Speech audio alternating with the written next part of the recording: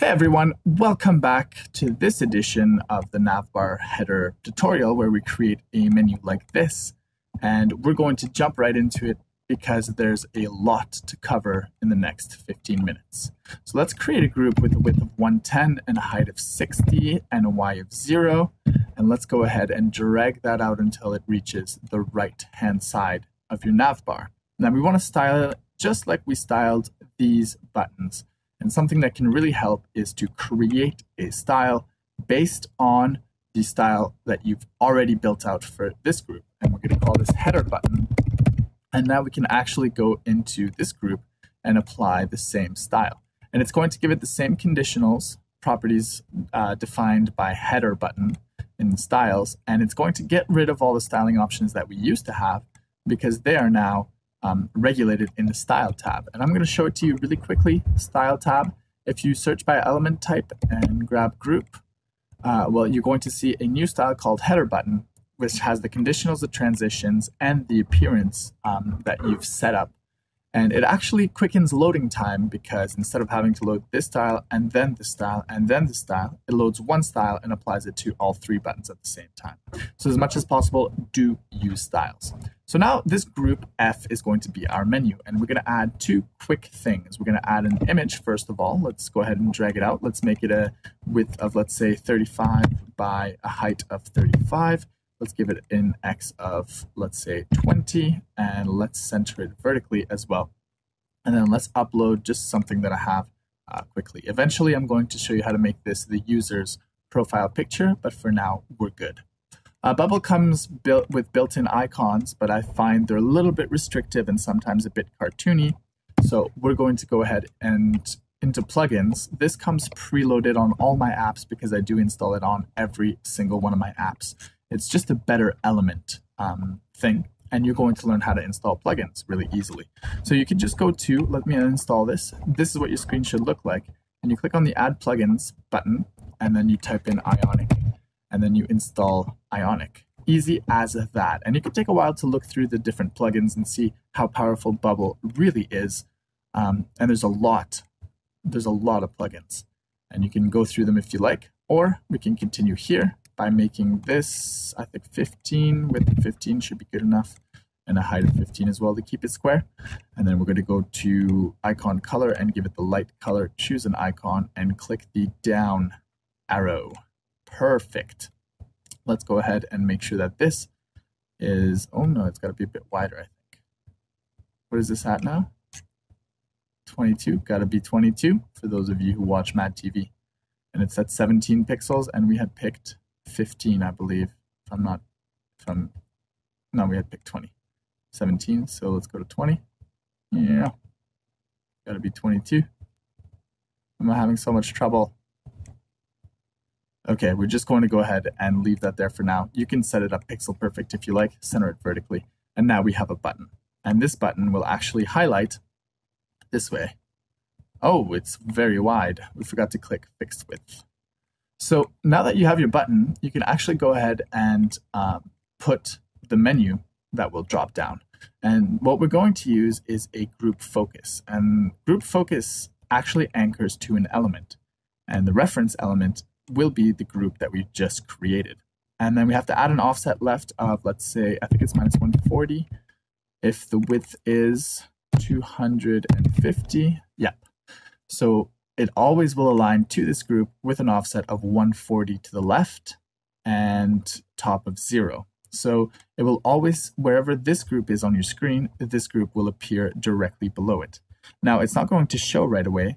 We're going to give it a flat color that is very close to white, just a little bit blue. And we're going to go ahead and put in an element inside of it that is a group. And we're going to type in, hey, oops. Let's go ahead and make sure that this is good. And then let's adjust the height to be 40, which is 2/3 of 60. So it'll look good. And let's give it a deep blue color. And then let's put in some text and let's write, hey, stranger. That's you, by the way, because you're not subscribed. That's right, I'm throwing shade. Let's remove this style and let's go to Fafa, or even better, this color right here. And let's make it bold. And now you'll notice center vertically. And now we need to actually show this group when we click on this group. And the way we did that last time was to go to Start, Edit, Workflow. And then you can go Element Actions, Show, or Animate. Show will just show it with no animation, and Animate, there's a number of animations that will show it. Excuse me. There you go. There's a number of animations that will show it, like slide. Slider's always a good one. Slide down. Let's go slide down in. And let's go custom duration of 250 milliseconds and see what that looks like. And the thing that's nice about group focus is that you can show it using a button, and then anytime you click away from it, it'll actually disappear by itself. And that's the kind of UX that we look for. And by UX, I mean user experience. Next, we want to add some styling here and some options in the menu that navigate. So let's say we wanted to recreate option 1 and option 2.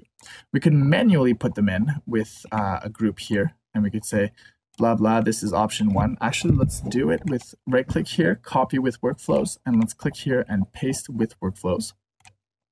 And here's option 1. And option 1 will actually work directly from inside this menu.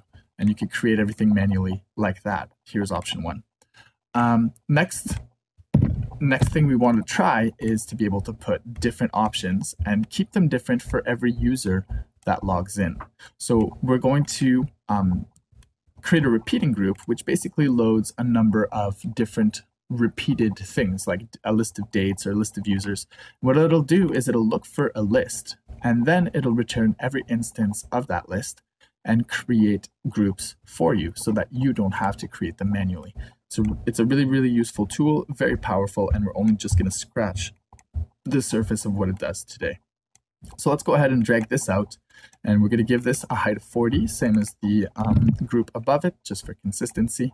And then we're going to close this repeating group around it. Now this group, we're going to make it a flat color that is the same one as this one, I think. Let's go ahead and put that there. And then let's go conditional on hover when this group is hovered. Let's go to background color of a little bit darker. Okay. And then we're going to go put in some text. And this text will be the actual name. Let's center this vertically, and let's double click it and go to conditional when its parent group, which is I, is hovered. Then we're going to change the font color to be the darkest of blues, and we're going to keep it one shade of blue off the darkest. Perfect. We're also going to make it, no, we're not going to make it bold. Now we have to tell Bubble what we're going to put in here, and that all happens in the Data tab. In the Data tab, you create an entire database that your app will use for all intents and purposes. So let's go to, ooh, I already have these. Oh, I created. Okay. So let's go for a new type called menu options. And in menu options, we're going to be able to create a new field called name, and field type is text. And we're going to have a field called index. And we're going to have this field type as a number. And we're going to have, we're going to leave it that way for now. And let's go to app data, and let's go to all menu options, and let's add 2 menu options. Let's add index of 1, name of option 1.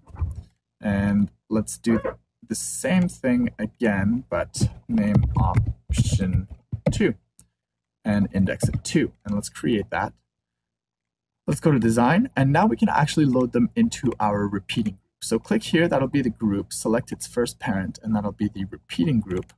And the repeating group, we're going to go and look for, do a search for menu options. So now when the page loads, it's actually going to look through your entire database and try to find menu options and then load them in, one for each cell of your repeating group.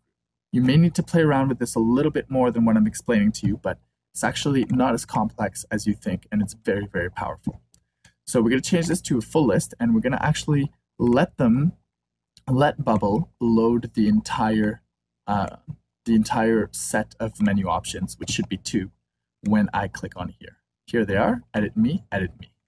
Next, we're going to say, we can't write edit me, we have to write the name that we selected. So we're going to click on here, and this type of content is a menu option. We want it to pass it up to the next group and then up to this text.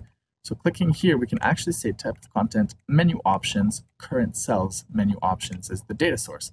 Now this group knows which menu option is in this cell. And now this text can actually be parent group's menu options name. And you're going to notice you can pass any type of information like that hierarchically in Bubble.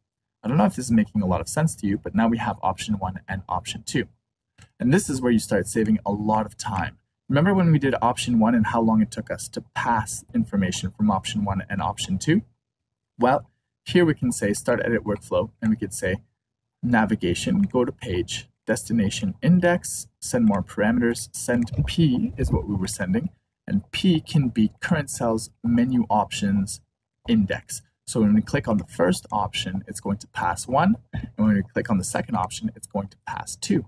Here's 1, and you'll notice everything that we built still works. It actually passes 1.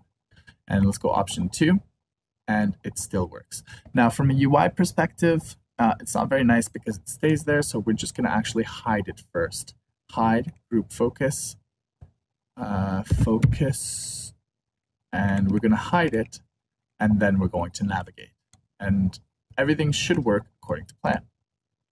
There you go. So now you can pass any type of parameters on any number of options. What I would do also is go into your data tab and data types. I can actually add an icon here, and field type will be an image, and I will click create. And then in my different options, I can actually upload different icons.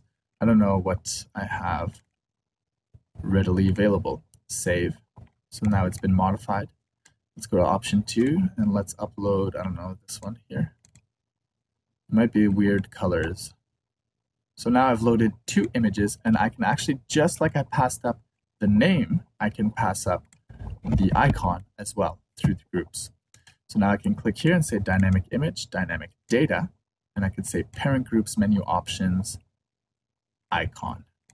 And that should actually load right out of the box. It's not, there it is, option 1 and option 2. And I can say when this group is hovered, change this font color, change this icon color, or whatever. But now you basically have the makings of a menu.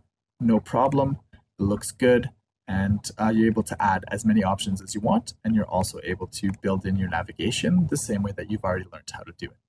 So that's mostly done for navigation in your nav bar, and we're actually going to, next tutorial, look at optimizing it for mobile, because this is built very wide. It's built for desktop, tablets, and that kind of thing. And we're actually just going to touch a little bit on responsive settings for your nav bar in the next tutorial. So we'll see you there.